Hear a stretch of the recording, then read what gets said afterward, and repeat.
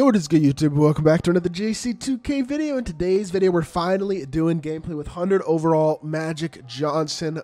Magic has been out since Friday, but I literally had not seen him be pulled until like a day ago. Finally got an account with Magic to do gameplay, and I'm excited to try the card out. I do believe he's probably the best point guard in the game. It's 6'9", perfect animations, 100 overall, all that type of stuff. He's going to be ridiculous in a lot of ways.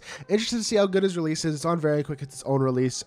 He'll be the best point guard in the game, I'm sure. I'm just interested to see how good he really is. Before we hop into the video, if you haven't already, make sure you hit that subscribe button. Help me push towards the 25,000 subscriber mark on the channel. I upload every single day. Tons of consistent daily My Team content. Would really appreciate it if y'all do subscribe. Also, massive shout out to my boy Milo, your boy, for letting me hop on his account to record this gameplay. Really appreciate that a lot as well. Without further ado, Magic, 6'9" at the point guard spot, 99 offense and defense, of course, 99 stats across the board. Also, of course, pretty much perfect stats. Badge-wise, also, I mean, he's not far from being perfect.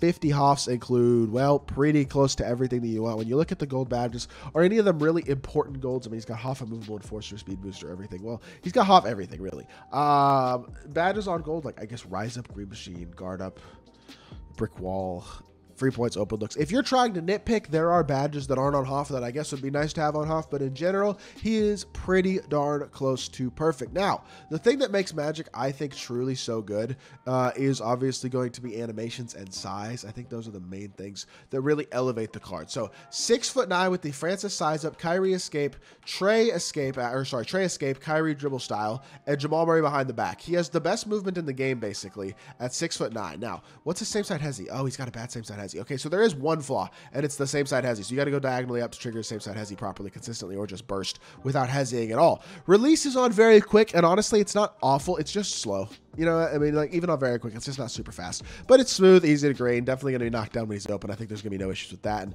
I do want to see what his fade looks like, honestly. What fade does he have? I think it's Pro 2, but his upper is really strange. So, yeah, it's definitely Pro 2, but his upper is strange. So, that throws off the fade a little bit. I think his release hurts the card a bit because the animations just are not quite as smooth and quite as good because of his release it slows both of his fades down, and it slows release down. But admittedly, they're all very smooth animations and all honestly pretty easy to grade when you get the timing down on them. He's 6'9" with insane SIGs and elite level slashing ability.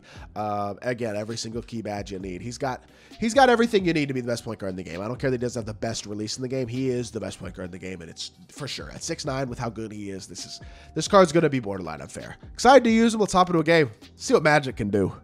All right, our opponent is Marco262 with Caruso at point guard, who is 6'5", very elite defender, has a movable enforcer.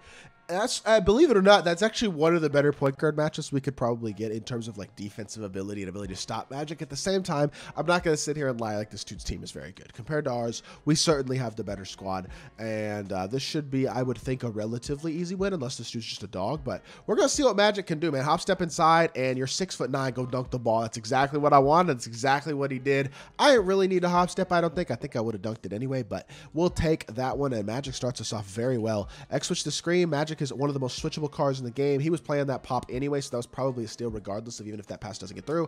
That was a horrible shot selection, and I got bailed out by the foul, and we are going to have a chance to take an early lead. Magic's free throw release is ugly and slow, and I just smoked the first one horribly very early. I knew it was ugly and slow, and I still didn't hold it down long enough. It's just long. I know it's ugly, but really it's just long, and apparently that one, I think that one might have glitched, because I hold that one down a lot longer. I don't know. Let's see if I can grain it, or get closer anyway. There we go. That's what I did last time. Okay, so it just glitched the second one, but regardless, as long as you hold it down long, he's got a super high free throw, or super high free throw rating. Obviously, he's not going to miss. You just got to know that it's a long free throw. Good defense, get through the screen. At 6'9", he's as good defensively as you're going to get as well, because he's got all the Hoff defensive badges. He's 6'9" at point guard. He's one of the most switchable cards in the game. Card is just phenomenal in so many ways. See, I know he committed a foul there, but I don't really care that much. Misses the first free throw, so we'll take that. He makes the second free throw. That's okay. Let's space the floor here, Magic, and let's go behind the back. Let's attack downhill. Chill here, drag back. Beautiful. Come here. Now behind the back. Now back this. Oh, that's okay. We'll take it. I've kind of dribbled it in place a little bit too much. Magic, the thing about Magic is he's not a 3-hunter. Despite having incredible SIGs, if you don't have an elite release, you're just really hard to 3-hunt with, generally speaking, in this game. So, I don't know. I think, obviously, at the end of the day, we're looking for him as more of a rim runner than anything else. We're going to go pick and pop here, actually, and try to escape away. Attack downhill. You are 6'9" and a rim runner, and he gets inside, but doesn't finish. I smoked the release. That was kind of on me, but Ah, definitely did get inside there. Wasn't able to finish. That's all right. Good X switch. That should not be a foul. Beautiful stuff. Look who's flying over. I think that was Ron Artest, actually, but we will take that. Beautiful stuff. Pump fake. Magic. Drive. Chill. Back this way. Okay, I screwed it up. My dribble sigs are terrible. I can't dribble at all. Goodness gracious. I'm the worst. Hit it back out. Magic's one of the best passes in the game. I'm shooting this 3-ball. You did not step up on Psycho T. What are you doing? Easy 3-ball. We'll take that. The thing about Magic is, as good as he is, I don't know. He's just, without an elite release, for me at the point guard position, it kind of annoys me. As good, and he is insanely switchable defensively. Insane as a slasher, obviously, but he's not a 300. And to me, I want a point guard who can go get me a bucket. So for me personally, as good as he is, and he's amazing, don't doubt it. Good fade right there. That should, oh, slightly early. It's just a slow fade. He's got such a nice, smooth fade animation. It's just slow. I got to be able to get there and time it. And he hits a white 4-pointer with a guard who doesn't have limitless range. Dr. J can't get limitless range. He just made a white 4-pointer. My team, very good game, bro. Because why are we coddling the dude who has his meter on? Like, I don't know. It is what it is. Open mid-range, knock it down. Good shot, Magic. I should have hit the fade. We'll take it. It's all right. Not my best performance to start off this game, but that's a good shot for Magic there. He's got 5 points. Realistically, should probably have about 10 between the 2 free throws I missed and the wide open fade that I missed. But that's okay. Wall up here, and he makes another. Oh, my goodness. All right, my team, very fun. Let's go pick and fade here with Miles Turner. I really should be running the pick and fade more so with Hansbrough than anything else, but get to the rim, Magic Johnson. Just go straight downhill there. We got to be a little more decisive and honestly a little cheesier. Just attack the rim with Magic. Use his size to my advantage. I'm trying to 3-out and be a little too fancy with him, and in all honesty, I haven't been playing the game that much, very much at all either, so I'm definitely, it's bad defense. Oh my gosh. I'm playing terrible. That was bad. That was really bad. I'm not going to lie to y'all. But it is what it is, I guess, right? Burst away from the screen, attack downhill. Nice Francis dribble style. Get inside. Oh, my gosh. He gets that terrible pickup animation where they stumble forward for 2 feet and he just walks out of bounds. I don't know, bro. This is a really, really annoying game. I understand this dude's team isn't very good, but this is just frustrating because most of this stuff feels like it's kind of out of my control. Back up. Let's play a stay in front. He's damn near about to get in 8 seconds. Play the back door here. We're good.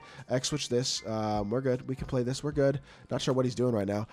Magic. Very good. Magic. Stay in front. Magic. Good job, Magic. Watch the drag back. Good D, Magic. Oh, my goodness. He was hawking right there. And we'll take the free throws as well. Minute 39 left. We still have plenty of time to secure this game. Magic's got 7 points.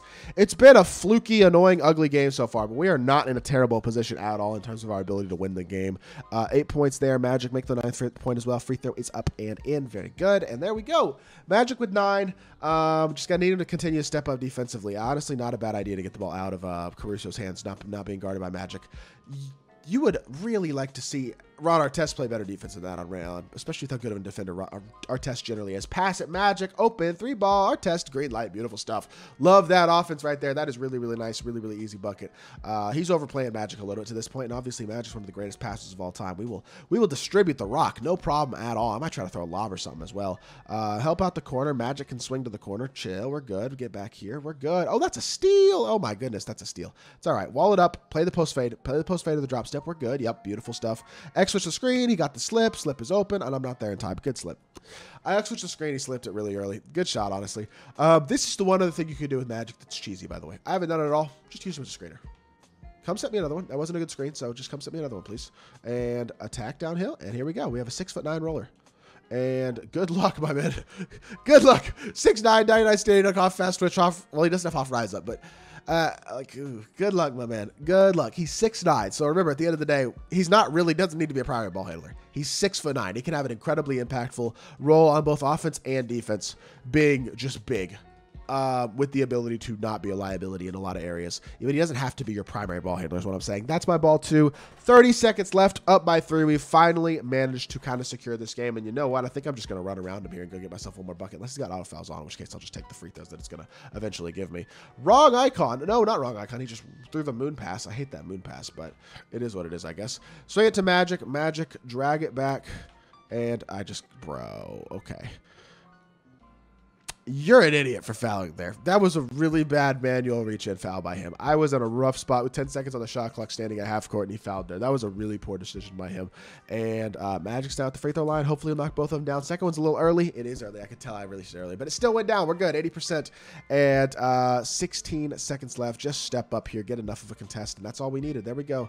Should be the game. Magic running it out on the offensive end of the court. Getting inside. Spin move. Hit to the corner. Oh, my Lord, dot. Okay, chill. Magic backdoor 3. He didn't backdoor. Okay, well, that's not the way we wanted to end the game. I was hoping he'd backdoor and cut or something, but whatever. We win by 5. Not the prettiest game by any means. 4-7, 0-1 from 3, 13 points, 1 rebound, 1 assist, 1 steal. He filled it up though, despite me not playing great. The card was very impactful, very good on both ends of the court. Magic is the best point guard in the game right now for sure. At the same time, the card doesn't exist, so does it really matter for the vast majority of people playing this game? No. But that is going to do it for today's video. I hope y'all did enjoy. If you did, make sure you hit that like button, leave a comment, and subscribe. I'll be back with more 2K content very, very soon, and I appreciate y'all. Peace.